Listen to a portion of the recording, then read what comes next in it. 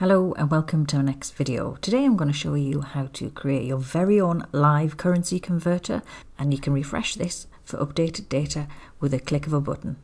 So let's get started. So if you need to check currency conversions in Excel on a regular basis, it's super quick, super easy to do. You can leave it open on your desktop. You can have it embedded in one of your Excel spreadsheets, so it automatically updates your calculations. So if you just go to your web browser and if you type in X-rates, and then you will come to the 𝐼𝐸rates.com, the exchange rates website. Once you're in there, click on the rates table. It will default to US dollar. You can leave it at that, that's fine. So what we're going to do is we're going to use this information right inside our own Excel spreadsheet.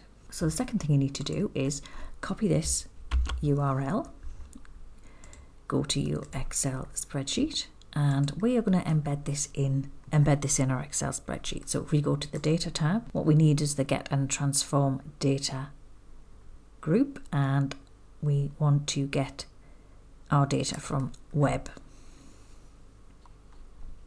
So paste in the URL, hit OK.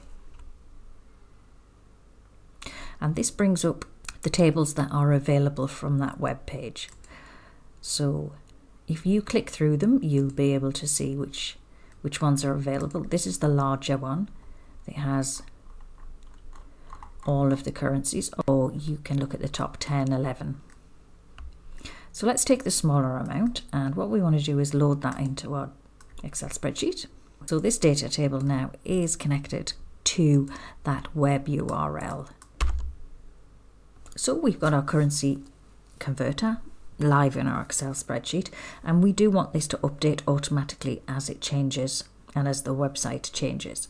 So there's a few options available to us. So what we want to do is select a cell in the data table. Okay, so what we want to do is select a cell in our data, go to the Queries and Connections tab and select Connection Properties. So this is the query that we created to take our data from the web. So what I want to do is I want to refresh this data every, let's say, 30 minutes, but I also want to refresh it when I open the Excel file. Just hit OK.